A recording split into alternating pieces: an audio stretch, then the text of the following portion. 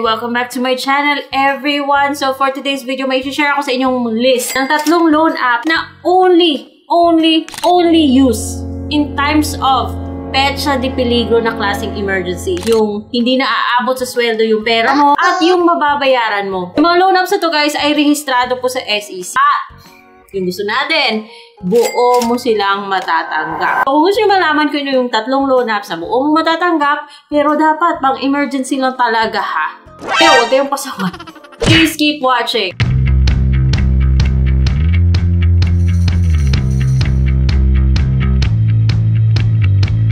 Kung mababayaran lang naman siya on time, despite the interest, iwas po siya sakit ng ulo. If hindi siya mababayaran, then it's the opposite. But in terms of being legit, nandun po siya sa list sa SEC website. Tread carefully mga bes. Be careful kung gagamitin yung mga loan apps na to. If you want to see individual videos of these loan apps, you can look for them dito sa channel ko. Of course, it would be a lot easier kung subscribe kayo dito sa channel. So please subscribe because my videos are not sponsored. It's based on my personal experience because ano ba pinaghihirapan kong i-download tapos subukan yung mga apps na to. Para ma-show ko sa inyo yung mga right expectations, para huwag nyo munang i-download until nasilip nyo kung anong meron. So 3 list lang guys ha, kasi ayoko maging nobela yung video na to. So number 1 is Mabilis Cash. Ito si Mabilis Cash is under Bali Lending. Go to the SEC website, mahahanap mo siya doon. Pwede siya magpahiram ng up to 25,000 pesos. That is kung successful na repeat borrower ka na. Kasi medyo moody itong si Mabilis Cash and you will know why in a little bit. Yung mga valid IDs na tinatanggap ni Mabilis Cash is PRC, SSS, UMID. Tumatanggap din siya ng Postal ID, National ID, and driver's license, tsaka voter's ID. Kung meron kang isa sa mga ganito, then you can continue. Pwede po siyang bayaran in installments. You can choose 2 terms, 3 terms, tsaka 4 terms. And it's 15 days apart. Bale, yung longest term niya is 2 months. Yun yung 4 terms niya.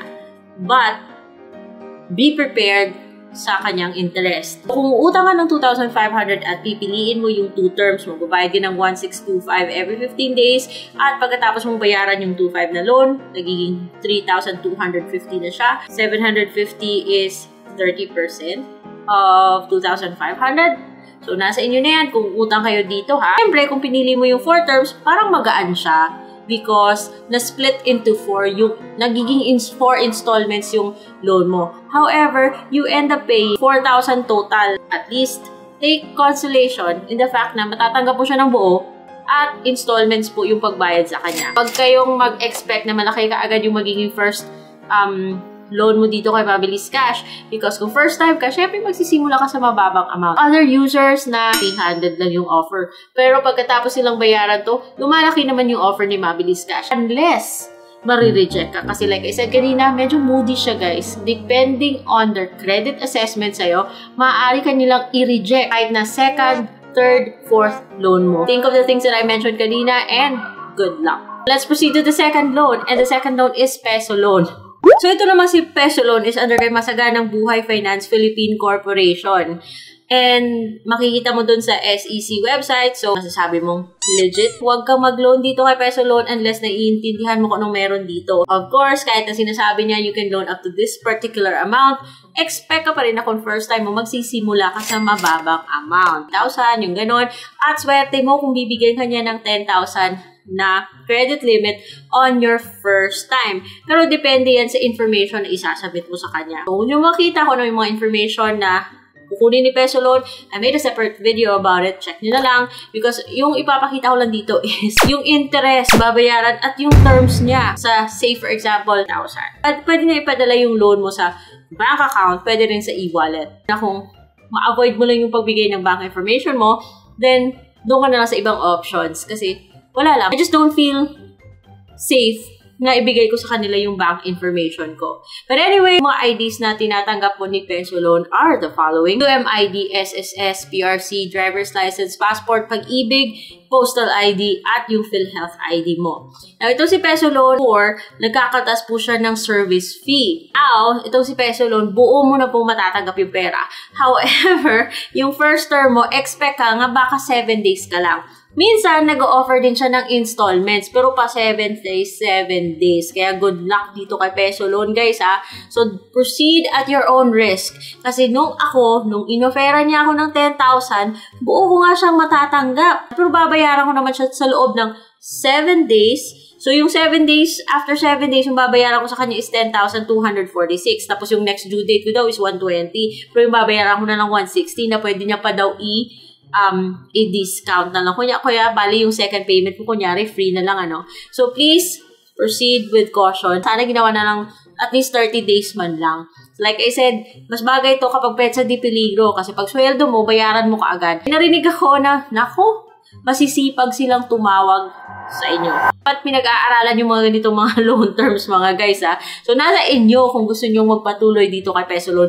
Basta ganun siya. And also, make sure na dun lang kayo sa Google Play magda-download dito. Huwag yung mga sinisend na mga link sa inyo kasi baka may mga peking version daw to si PesoLoan. So, please, be careful. And now, let's proceed to the third loan app. And that is PitaCash. So, nagawan ko na rin to ng video to si PitaCash. And if you want to see the step-by-step process sa pag-apply dito, then you are welcome to subscribe to my channel and go to that video. Yung thumbnail po ay ganito. Registered din sa Securities and Exchange Commission and it's under naman kay Finance Technologies Incorporated. You have the liberty to choose your terms. 7 days, 15 days, 30 days. But then, of course, kung mas matagal yung loan, syempre, mas mataas din yung interest. Oo mo rin siyang matatanggap, mga best. Disadvantage lang dito kasi account lang yung disbursement channel niya. So, hindi pwedeng MULR, hindi rin pwedeng e-wallet. Kung wala kang bank, nako, problema yan. Pero, pwede naman siya magpahiram ng 25,000. That is, kung qualified ka. And of course, huwag ka mag-expect na kaagad 25,000 yung malulon mo kung first time mo. Pwede siya mag-offer sa'yo ng 5,000 tulad sa akin. But that will, of course, depend on the information that you provide. So, si PitaCash, yung mga IDs na tinatanggap niya are the following: UMID, TIN, SSS, PRC, passport, driver's license, postal ID, PhilHealth ID, PhilSys, and your voter's ID. Of course, sa app yung instructions sa pagbuha ng picture ng ID na yan. So, dapat clear para makalusot. Now, the good thing about PitaCash is that buo mo siyang matatanggap. However, yung interest niya is di hamak naman, guys. For example, yung offer niya sa'yo is 5,000, like yung in-offer niya sa akin.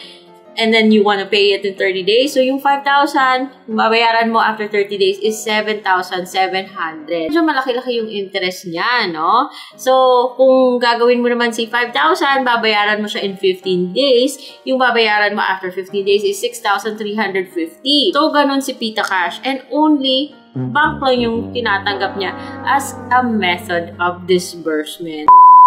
So, ano yung lesson natin dito sa tatlong loan apps na to? These loan apps, buo matatanggap, meron siyang installment, pero yung mga loan apps na to ay medyo masakit-sakit yung interest. At hindi ka pwedeng mag-expect na yung maximum na offer niya ay pwedeng mo makuha on your first time. Manage your expectations and expect talaga kayo na yung makukuha nyong amount, especially kung kaka-apply nyo pa lang, is tama lang pang pamasahe at pang lunch sa workplace nyo. That is why we have these videos para alam nyo kung anong meron sa mga loan apps. If you want to see the full videos, again, the links are in the description box below. Or kung subscribe sa channel ko, go to my videos, look for these loan apps, just use the name of the loan app as a keyword. Think of something na dapat nakasama sa list na to. Let me know in the comment section below and I will have a part 2. So, for now, goodbye and I will see you on my next vlog.